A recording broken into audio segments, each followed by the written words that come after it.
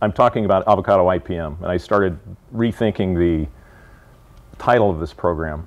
I think there are growers, and I was asked by some growers, do I have IPM, or what is IPM?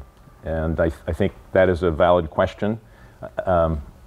Some people have IPM and don't know it. Some people want IPM and can't get it. And so that's sort of what's going on here is a knowledge dissemination of what you've got and where you need to go, or maybe you already have it and don't know it. So I'm going to cover 3 avenues today. First, what is integrated pest management? I'm not going to read to you, but this is the UCIPM definition, and it's all of the existing tools in your toolbox applied in the decision-making process as you're inspecting your orchard, or as your pest control advisor is inspecting your orchard. So you don't necessarily use every tool every time, but you consider every tool. And that decision-making process usually entails having chemicals as the final decision. That after everything else has been considered or tried, you resort to chemical application, and sometimes that's what we have to do. So I pulled 2 quotes out of Ebling's Subtropical Fruit Pests, what we call the bug Bible, when I was in college. And he made an observation that the natural enemies of avocado pests are always seem to be under control. And he wrote this in 1959, and that's still a true statement, with 2 exceptions: avocado thrips and persea mite. And then another observation was that border inspections have prevented the introduction of those new pests with those two previous mentioned introductions. So the border inspections have worked. So we have resident biological controls in the orchard. I started writing down everything that's been found, been used from an IPM system or depended upon. And you've got all these residents out there, assuming you don't have anything that upsets the existing balance. Mite controls, scale controls, worm controls, Amorbia and Looper are the worms I'm referring to. So there's a few factors that can affect the balance of IPM in avocados. Newly introduced pests, like I'd mentioned, and the 3 listed are the 3 that we're probably most concerned with at this point. Dr. Hoddle's pounded that away at us, and I know he's speaking at the annual meeting for the Avocado Society. Resistance is another way to get your IPM out of balance, and that specifically refers to the use of abamectin, or the abuse of abamectin. We've all been using it repeatedly, and this was voiced by Dr. Joe Morris. That was his last concern before he retired, was that we are getting tolerance to abamectin from avocado thrips and persea mite. He documented it. The increased use of pyrethroids. We recently had a pyrethroid that was registered for use on avocados. The chemistry that is most likely to get resistance quickest are the class of pyrethroids. And so there's a use for them, a need, and it's usually from a convenience standpoint because they have quicker reentry and harvest intervals than they do compared to abamectin. But the alternative, or the result after spraying pyrethroids, I want to make it clear, these materials work so well that you'll end up with a sterile orchard. And with that, you'll kill all the pests, but you'll also kill all your beneficials. And the pests will always come back quicker and in higher number. Cold winter temperatures can kill parasites that are regulating populations of Amorbia and Looper, or they can cause the parasites that trichogramma specifically to lay sterile eggs for a while, so you don't get control, and the pest gets out of control in that way. Dust, pesticide drift, new varieties can upset IPM. Gwens, they drop their leaves quicker than any variety there is. I still have a few Gwens, and they don't react as they did initially, but they're the most susceptible to persea mite of all the varieties. Whereas lambhass is one of the more resistant ones. I've never treated lambhass for persea mite. So another avenue that I was wondering is, we've got to manage the diseases to create a healthy tree. Without the healthy tree, you're going to have more problems. So you want to be aware of the host, the environment, and the pathogen. So your host, the tree, you want to maintain optimum nutrition levels, irrigate when needed, use resistant rootstocks, maintain your soil pH around 6.5. Daryl Nelson at Fruit Growers Lab had been a proponent of this, and still is, and this allows for greater uptake of nutrition that is required, specifically zinc, nitrogen, and iron. We have more of an issue with this up in Ventura County with heavy clay soils. We don't get good uptake with the high pH soils we've got. You keep your pathogen low, keep the inoculum low, apply woody mulch, apply gypsum, registered phosphorus acid. That's a typo on my part. I was contacted almost immediately by Ben Faber that I had made that mistake, so it's phosphorus acid. Copper boxes for your boots. No entry during wet conditions. A lot of it's common sense. A lot of us are practicing this, and we don't realize, oh yeah, there was a reason for that. Well, I don't have any more clients that have copper boxes, with the exception of the nurseries. And I asked John Mingy before he retired, the disease expert at UC Riverside, I said, do you really think we need to do copper boxes anymore if we assume that avocado root rot is everywhere? And he says, probably not for avocado root rot, but there are other diseases out there that we don't have that would be prevented if we did this. So this is something that could be very important in the future. Hopefully we never get another disease. The environment, reduce conditions that favor disease. We plant on the mounds, we leach salts, we don't overwater. So why are healthy trees important? It's obvious. We resist the attack by Persea mite, survive adverse weather conditions, reduce the potential for fruit drop, better fertilized trees, healthier trees withstand diseases, stressed trees attract pests. What I consider the three major diseases that we've got in avocados right now: root rot, crown rot, and branch canker, which used to be called Dothiorella, but then we all learned how to spell it, and the scientists changed the name to Botrisphaeria so that we couldn't spell it again.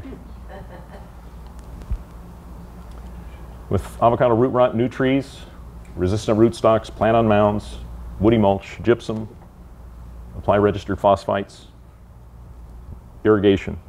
It's the common recurring theme. If anybody hasn't seen what active root rot looks like, when you're sampling the root here on the left with the modeling tan and alternating light and dark sections, that's an active infected root, and that's, as you're sampling, that's what you want to look for. You don't want to take the dead material. Sometimes you'll get low counts. I mentioned mounding and mulching. Weed control is another benefit. So on older trees, we're injecting phosphites into scaffolds. If the root rot's severe, we're trying to rejuvenate that tree. This is radical. This is the last resort. So especially if you don't have any trees to replant with, if you're considering taking the orchard out, we have an industry that probably won't have trees if you haven't ordered by now until the year 2020. So we may be looking more at techniques to rejuvenate our orchard. Apply gypsum, apply mulch, stump the trees to stimulate leaf growth so that you can apply foliar phosphites. Irrigation. An example of root rot. This is an example of an injection, and most likely an unbuffered phosphite. Sometimes it looks worse than what you're trying to cure. A healed over site. And the point of this being is that you've got a wound in the tree, and it takes about 10 to 14 days to heal. So it's an open wound, and it needs time to heal. But you're also causing you're also causing tissue damage when you inject into the trees. So you have to be aware of that. So when you continually inject sites, you need to alternate, and typically you'll go around the scaffold and up higher so that you're not injecting into the same wood every time because of this tissue death. Crown rot prevention, keep the soil and leaves away from the bud union and the graft. Don't allow the irrigation to hit the trunks. If the trunk stays wet for over 24 hours, it can allow entry of the pathogen into the tree trunk, even without a wound. Prevent wounding when you're suckering, pruning, weed whacking. And you can apply registered phosphites to slow the spread of the disease. So this is a common occurrence. It's a no-no. That trunk can stay wet for a while if it's rainy or foggy. On top of that, this is a great way to reduce the homeless squirrel population. So in the background, you can see some stump trees there with good leaf flush, and this is what you're trying to do when you stump, is create this big leaf flush that allows you to go back to the foliar phosphite therapy for root rot. And you'll come back into production fairly quick with a large root mass. And so that may be another technique you can use to fight root rot until you get your new trees. An example of crown rot. Most likely these bud unions are buried down here somewhere. So the resistance of the avocado is below the bud union. So if you have soil and leaves piled up like on a slope, you've just compromised your resistance. So after excessive rainfall, whatever that looks like, you want to be careful to move soil away from the uphill side of your trunks. Branch canker. Don't prune during wet conditions. Fog, rain, high humidity. Cuts are susceptible for 10 to 14 days. If the branches are damaged by sunburn, which many of us have now due to the heat back in July, a Keith Escalon said that we need to prune those before the onset of fall rains. So we have some time, but you also want to do it before the rains come in. Prevent wounding of the trees, picking ladders, forklifts, sunburn. And there is a material that you can apply to the wounds. I'm not going to mention it because there's still debate about it. It looks promising though. That's what avocado branch canker looks like. So the two major pests of avocados are thrips and persiamite. Avocado thrips was initially found by Charlie Gribble in 1996, June. I believe Joe Borsinas also found it at about the same time, Irvine Ranch. Yeah, we found it like a year before Ventura. Oh. So, yeah, it was in the Irvine Ranch. Okay. Species was new to science, country of origin unknown. Within a year, it had spread north and south quite rapidly, and it being in Orange County probably helped that. Significant damage to San Diego County. I don't need to tell you what happened. If you were around there and you were farming, we had a new marketing program called Avocados to the food service industry because of all the scarring on the fruit. Life cycle, what's important here is from 77 degrees, they like cooler temperatures. Typically thrips are more sun-oriented and heat-oriented. They do better in heat. This thrips kind of likes mild conditions. Efficacy trials were conducted in '98, and I was involved in that. They were done down in Temecula, I believe. And Steve Pierce was responsible for getting this material pushed through for an emergency use, and he did that 5 or 6 years in a row. He saved the industry. We didn't get a full registration for several years. And so through the efforts of Steve Pierce, we were able to continue using this material that helped us. That's what bad looks like. I was going to have a contest, count the thrips, win nothing. I think there's 26 on there. So we ended up getting more controls for avocado thrips. Still, abamectin is the preferred one because it's cheap. We've got a lot of generic knockoffs.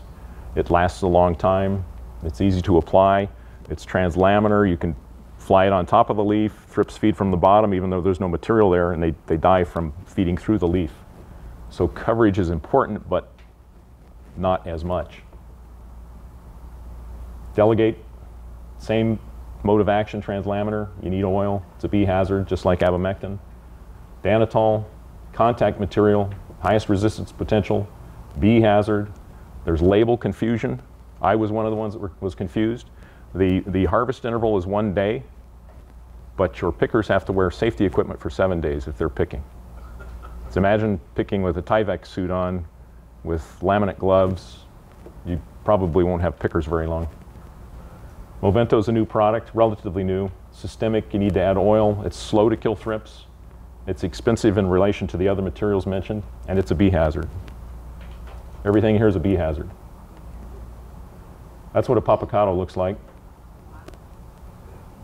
60%, if I remember correctly, I think it was about 60% of the fruit was scarred that year in 97 or 98 in San Diego. And that's because we only had one material registered for use, and that was Veratran, Sabadilla, a stomach poison, which was not ideal. Sometimes we treated up to 5 or 6 times per season. And there's nothing like the feeling of 4 days later having to retreat, having to tell the grower, yeah, it worked, but it only worked 4 days. And we were using higher gallonage. You needed to get good coverage and good control. 75 to 80 gallons per acre was ideal, so your cost of application was higher. Include a feeding attractant. There's sugar in Veratran, but we added more sugar and molasses. We actually had labels for that. A food additive. Better efficacy with heat. Because it's a stomach poison, the thrips need to be active and move about. So in Ventura, Carpinteria specifically, we get real foggy days. Sometimes it doesn't clear. Not only does the material not work against thrips, you can't even get it applied because the helicopter pilots won't fly. The ceiling's too low. So now we have Entrust, which works much longer, but you need to add oil, and it's a bee hazard. The benefit of Veratran is it's not a bee hazard. The detriment is it doesn't work very long. This is late season thrip scar. High population of thrips on a larger fruit, but still doing some significant scarring. So culturally, environmentally, what can you do? Dr. Hoddle had mentioned that, did research that from 77 to 86 degrees rise in temperature, 61% of the avocado thrips eggs don't hatch. So if you are growing in an area that is prone to higher temperatures, inland areas like Fillmore, Moore Park, Arroyo Grande up north, Temecula down here, the inland avocado growing areas, and you know there's a heat wave coming and you've got a treatment scheduled, usually what we do is delay the treatment until after the heat wave goes by to see what the effect is, thereby saving the grower some money and still getting some control of thrips. You still have it on the burner, but you hold it back. I'm sorry? What type of temperatures are you looking for in that heat wave to cause mortality? Well, if you know you're getting above 85 degrees for a length of time and it's not cooling down at night, typically it's hotter than that. We'll get extremes up into the 90s and hundreds, and you know that they're getting pummeled. So a couple of days like that, we've got good results. Yeah, and it's a temporary thing because you still got 40% that still hatch at 86, but it might be enough that it's not causing injury anymore or significant injury. The other thing that heat does is it sizes up the newly set fruit, and you get beyond the susceptibility range that much quicker. If you had a 6-week window where that fruit is susceptible, it might squeeze it down to 3 weeks, and then you get out of that window. Also, heat drops newly set fruit, usually the smaller fruit first, so sometimes you'll go out there and you'll say, the fruit's not susceptible anymore, it's all too big, and the thrips are lower, so you cancel the treatment. That help? You know this. Mulch. Thrips pupate on the ground. They're susceptible to biological activity, predators, and so Dr. Hoddle found that sometimes there's as much as a 50% reduction in the thrips populations just from mulch, the activity that's in the mulch. Cover crops can be used to maintain and keep a reservoir of beneficial insects like lacewings, hoverflies that feed on the nectaries of certain flowers like alyssum and vetch. The adult lacewings and hoverflies they're not predatory, it's the immature stages that are, so if you keep the adults around, they lay more eggs theoretically, and we get a higher resident population. Lots of predators out there. Some are available commercially, some are just native. There's a beneficial parasitoid also that's out there. It's at very low levels. It doesn't seem to control avocado thrips, but it has an impact. Everything collectively can have an impact. I don't know if you can see this. There's a very faint scar. Those were the two contact points of that fruit. That was avocado thrips that was causing that injury. I treated this. This is late fall. I didn't want to treat this, but I wanted to maintain the client as a client, if that makes sense. Sometimes you do what you have to do. They wanted perfectly clean fruit. So Persea mite, similar situation. It came in before thrips. First discovered in San Diego County by Matt Hand, my partner. We didn't get it to Ventura in about 1993. And further up the coast, it took a little longer. In Santa Maria, San Luis area, we got Persea mite about the same time we got avocado thrips. Persea mite took longer, thrips was quick, and they arrived at the same time. Native to Mexico, damages avocados in arid regions, but it's not a major pest in the large avocado growing areas. Most susceptible varieties, Hass and Gwynn. One thing to note, the mite was initially ID'd as Peruviana, a known species, and Dr. McMurtry had noticed something different in the ID of it and realized he had made a mistake, and then said, this is a previously unidentified or undescribed species. So that helped. It didn't make it any easier, but it helped. The mite damages the leaves, feeding on chlorophyll.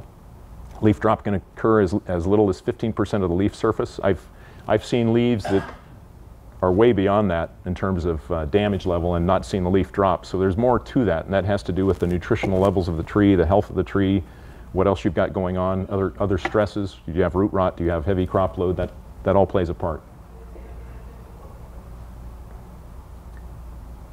Dave Macklett came up with a new counting technique which helped PCAs do a quicker count method. My partner still uses an older method. He is comfortable with it. I use what we call the Macklett method. Frequent monitoring is important. And as the day length gets shorter and the temperatures theoretically get cooler overnight, right about this time, if you've got a Persea mite infestation, you can, what I call playing the game, play the weather game. If we get some cooler temperatures and the mites start slowing down, they don't balloon as much in the air unless you get an east wind condition.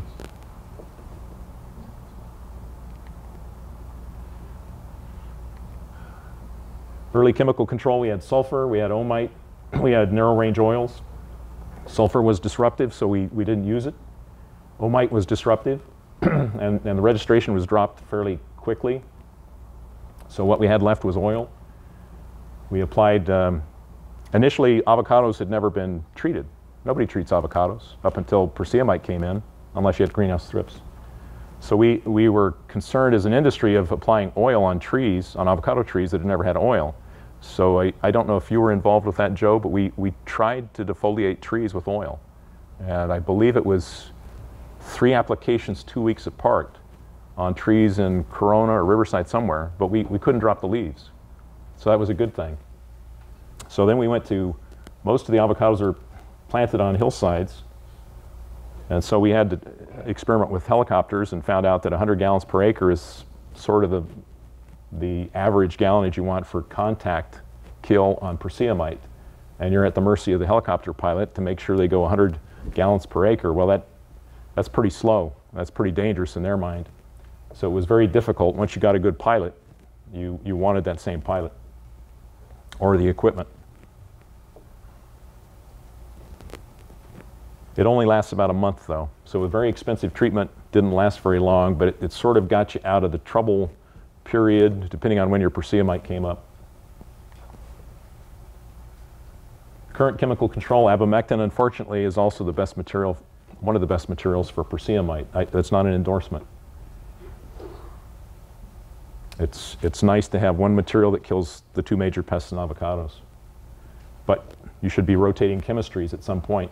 I can't emphasize enough that resistance is on the way at some point. Anna Howell, who talked at the other two sites, mentioned that there is complete resistance to abamectin in Washington State from tetranychid spider mite species. And I think the commodity was apples, I'm not certain. So it can happen, and it has happened. So they can't use this material anymore.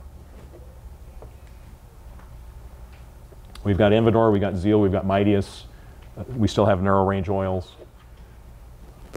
Everything else is a contact material with the exception of Agramec or generic knockoffs. Typical persea mite infestation, probably 200 per leaf. Yes, you could get leaf drop with that. Anybody seen this before? It was ugly. When this first came in, it was ugly.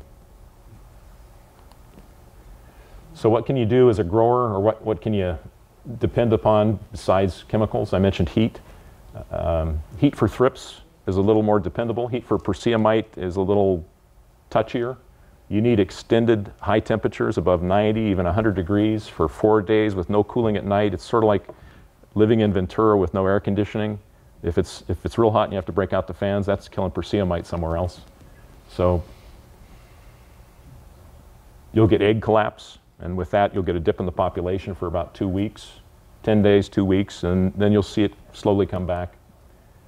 You can manage mites with nitrogen.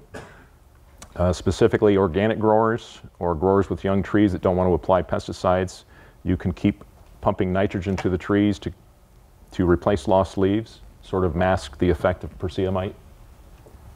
Reduce your additional tree stress, pick your mature crop, control root rot, optimum nutrition. You can release predatory mites. Dr. Hoddle did a study and he proved that beneficial predator mites could control persea mite, released at about a 50% presence-absence level in the springtime. And it's documented. He found out it was about 2,000 mites per tree. The cost of those mites was $12 per thousand. That's $24 per tree. That's why we don't do too much of this. It's very expensive. It's more of a border type thing where you've got known chronic infestations along dusty roads, or you're downwind from your neighbor that's got a lot of dust or wind blowing in mites from his orchard. So it's very expensive to do on a whole orchard. It's great for establishment though. Releasing green lacewings, that has been tried and successfully used. Jim Davis, I'll let him give more details on that. Preserve your resident beneficial predators, which are out there. Sometimes you don't notice them. That's a good sign too, because usually that's a sign you have biocontrol. If you have trouble finding things, or if you have to look real hard for them, it's a sign that things are in some kind of a balance, because they need the pest to survive. So those are the top two, and then I went through a list of things that I've had experience with, and I've had experience with every one of these, and people laugh at the bottom on spiders. If I don't go over, I'll have a funny story. Omnivorous looper, sporadic pest, multiple generations. You monitor the flights with pheromone traps. Field inspect to confirm that if you had a flight of 300 moths in 1 week, does that mean you've got trouble? You need to go out and ground truth it, confirm it. Moths will fly during periods when the avocado trees aren't flushing. So you get a flight like that, they're laying eggs, the eggs hatch, the little worms need tender leaf flush to feed on, and you get what we call in the industry a suicidal emergence. So what that says is you don't have to treat.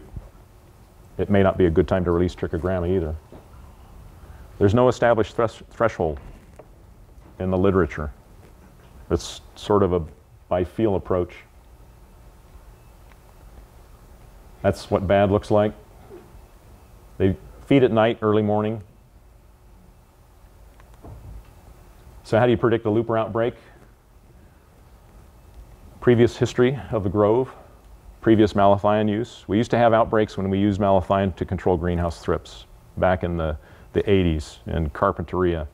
And you would control your avocado thrips, and then you'd get a call from the field rep for the avocado packing house, and he'd say, I got looper all over the place. And I was called out to a field, and you closed your eyes, and it sounded like it was raining because the poop from the worms was so abundant. It sounded like raindrops hitting the leaves. So if I ever lose my eyesight, I can actually still do some good. They can put me out in the field. High nitrogen levels contribute to looper outbreaks. Unpruned trees, dense canopies, shaded out orchards, cold winters which can kill platineri or cause them to lay sterile eggs. Cool overcast springs and summers, because they'll feed longer in the daytime. You go out in the morning and they're just feeding like crazy. Wet winters and springs that cause good leaf flush. Food source. They love the leaves, and they'll go to the fruit too. Back then we had not too many chemicals, BTs, which are still available. They have to be applied early in the stage of the worm. The young worms, it's more effective on than the older worms. Chryside, which was a stomach poison, no longer available. Lanate, which if anybody farms cotton, lanate's a widely used material still. Very disruptive, broad spectrum, old chemistry. That's what happens when it gets to the fruit. So what can you do now? We release trichogramma on occasion when we need to, following cold winters or previous history with the orchard. You have a naturally occurring virus out there that hits looper in high numbers. Still have BTs. Delegate works well if you're treating. Danitol I'd recommend only as a last resort. The adult male moth, what a trap looks like. The small parasite with the big name, Trichogramma platineri. Leaf roller similar, Amorbia, we just refer to it as Amorbia. Similar life cycle, feeds on leaves, fruit touching leaves, fruit in clusters. Damage is greater with a heavier crop. Same monitoring, no established threshold. I was looking at Zootanos in Terabella in the 90s, and we had a grower call us, we were looking at the citrus next door to the Zootanos, and the grower didn't want us to inspect the avocados because he didn't think they were in need of inspection. And he had a Amorbia outbreak, and we went out to inspect to confirm. He wanted to know what we should do. We were all of a sudden included in his problem. And we were looking in fruit clusters and found probably 20 fruit per every cluster. And this was a heavy crop, and the worms were everywhere. And we found out he had sprayed lanate, and so that most likely caused a disruption. If there was any biological control in there, he just totally messed it up. And then he still had the problem, and there was damage. This is the signature slash on the side of the looper that helps identify it. Amorbia, thank you. The first meeting we had candies on the table, and I told people to throw it if I said something wrong, it's better this way. Although you guys have pens. So predicting Amorbia outbreaks, similar high numbers of fruit, clustered fruit, cold winters, grove history, previous malathion use. Same controls for Amorbia as looper. So I mentioned greenhouse thrips. The longer the fruit is held, the greater the damage. Heavy crop years in the coastal areas had very heavy damage. George Goodall, the extension agent for Santa Barbara County back in the 80s said greenhouse thrips was the key pest. Historically, treatments of malathion I'd mentioned. Repeated applications cause upsets of brown mite, six-spotted mite, looper, Latania scale. So one of the cultural controls is harvesting your fruit, getting it off the tree. You're eliminating any more damage to the mature crop, and if you do it roughly before August, you're also preventing the thrips from crossing over to your new crop. So that in itself is a control, if you do it soon enough. What fruit damage looks like. Strictly cosmetic. There's nothing wrong with that fruit. So packing houses will give you an idea sometimes of what the scar level was. It's a dime size, it's a quarter size, depending on the price of the fruit. That dime size fruit may be still marketable as a first grade, whereas a quarter may not be. If the price is really high, a dime may knock it down into second, or I'm sorry, may allow quarter to go into first grade. I don't pretend to know how they decide that. We had a wasp that was introduced in 1986 from Australia and also Brazil. Raised first at UC Riverside and then commercially by Foothill Ag Research, Joe Barcenas' operation. And initially had up to 80% control. There should be a word, yeah, control, that's one of my typos. Some fruit scar occurs before the Thropobius parasite can control the pest. It worked better in the southern areas than the northern areas, which was most likely helped by earlier fruit harvest down here versus up north. Back then, Carpinteria growers were holding their fruit into November because they knew that $2 per pound price was always going to be there. And so we always had to deal with greenhouse thrips. Abamectin has kept this thing in check. The use of abamectin, unless you're nearby, unless the avocado trees are nearby a house, a power pole, a wind machine, or a school where the helicopter pilots won't fly. That's the adult thrips, the immature stages of the thrips, and these three things, which we call, visually they look like mouse pellets. Those are actually parasitized greenhouse thrips, parasitized by Thropobius. Brown mite, I mentioned, feeds on the upper leaf surfaces, removes chlorophyll, defoliation can occur, normally under good biological control. In the literature, I found this statement that avocado brown mite starts to decrease if you've got 40 Stepharis beetles per 200 mites. Sometimes we can't wait that long. This beetle is slow to move in. Cultural control includes controlling dust. So I had to treat for avocado brown mite this year. The only other time I had treated for brown mite was if a grower had used malathion, which was back in the 80s. And this year I had to treat for it twice. So I have an idea what caused it. We had, in December, we had tremendous 70-mile-an-hour winds moving dust around, and the two orchards that I had to treat were directly downwind or right next to the path of the Thomas fire. And so there was lots of ash on the tree too.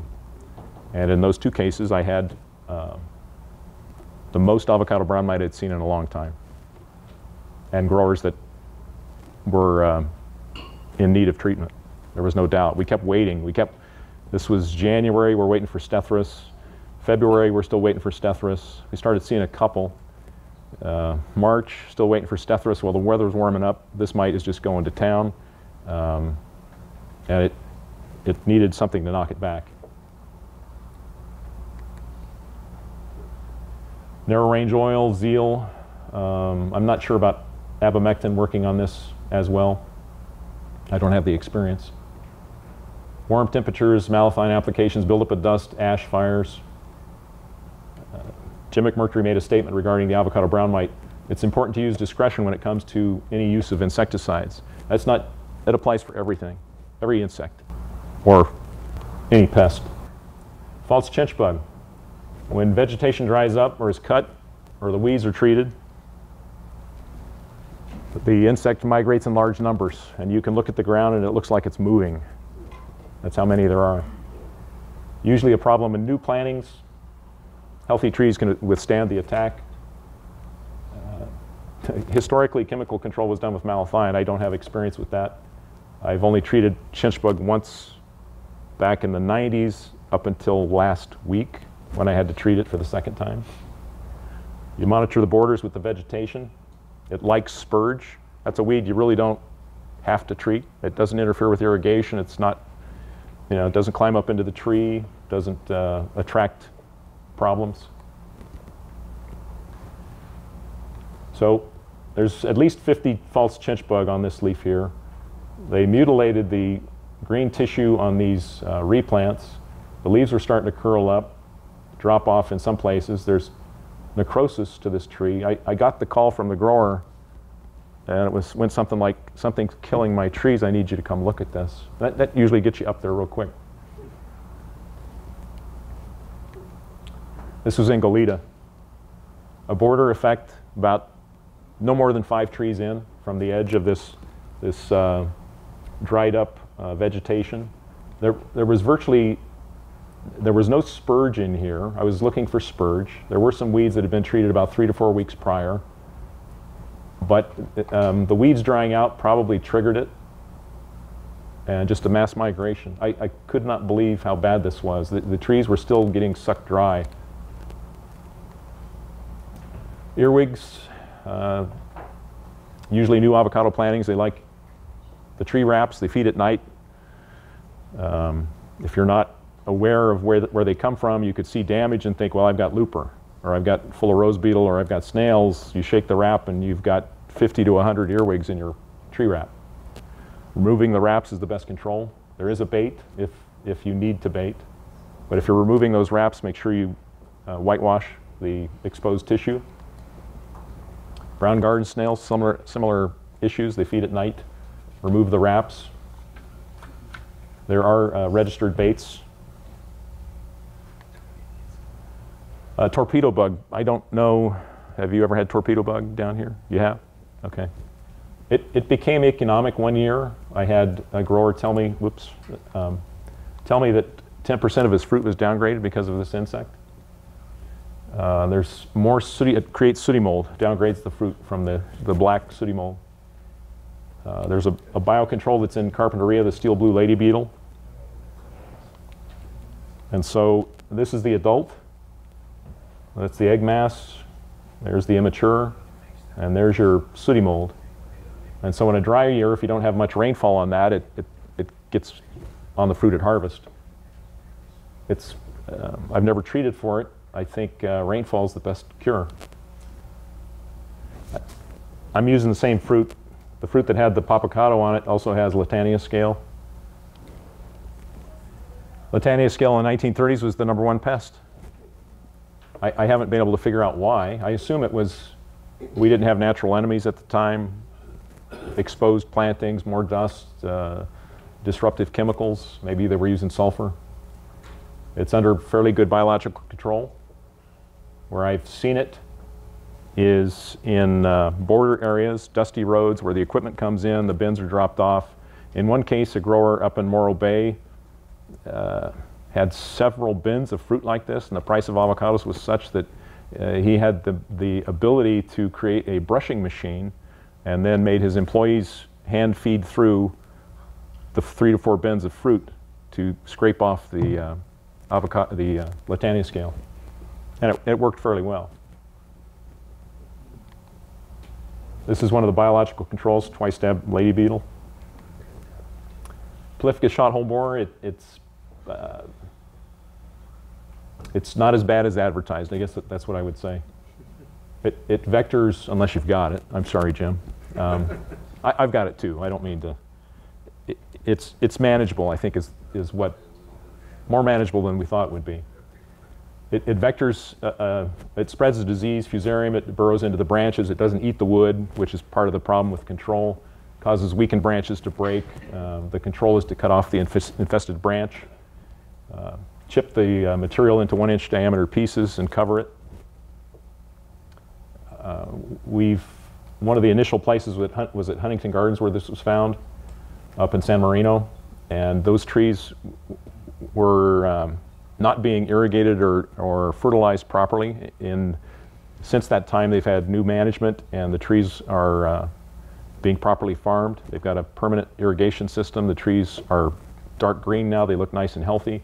And I was there earlier this year. There were maybe 2 trees that I saw possible feeding by the beetle, but not like it was back in 2012. And the only trees that have died were trees that were killed by gophers. I think there were 2 trees.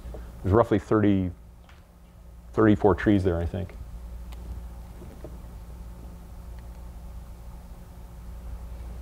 This is one of my groves. Got 1 or 2 trees that look like this. Branch dies back. You look inside, you see this shotgun type feeding. You see the sugar volcanoes on the dead branch. And to confirm, you cut into the bark and you see the hole that the beetle had dug into. And sometimes you retrieve the beetle. Currently, this was just cut back. We chipped it, and we're aware of it. We're monitoring the area, but we made no chemical treatments. Just monitoring. So we had a chemical that was registered for use on 10,000 acres, and I think a grand total of 20 acres was treated the year that was allowed. And so that tells me this isn't as bad as advertised. However, what we learned from this will allow us to better fight ambrosia beetle if and when we ever get it. Very similar type feeding and damage. It kills avocado trees in Florida, so that we've got some experience.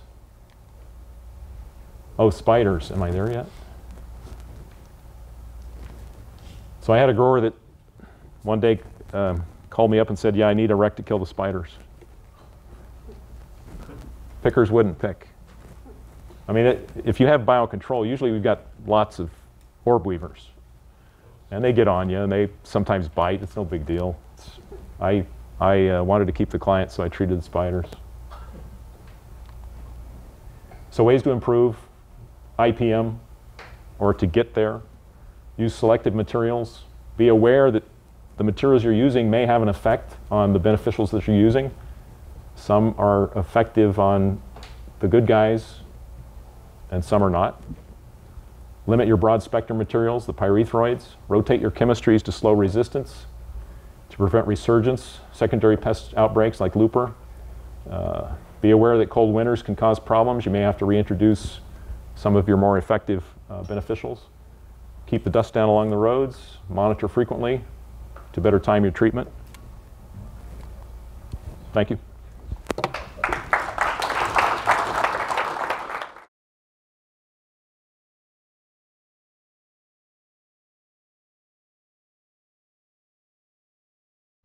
Host plants, thrips is specific to mostly avocados.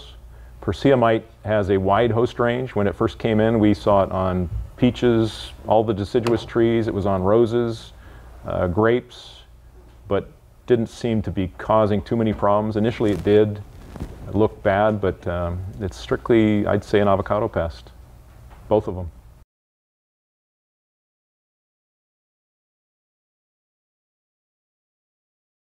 Well, we had some tremendous heat in July, and I'm seeing the result of that in the northern counties. It's still slow to come back. I mean, that heat smoked them. It was, if there was any good out of that, it was that it knocked Persiamite out, and I told my growers we're not treating for it this year. There's no, usually I have some marginal groves, and there's nothing that needs Persiamite treatment.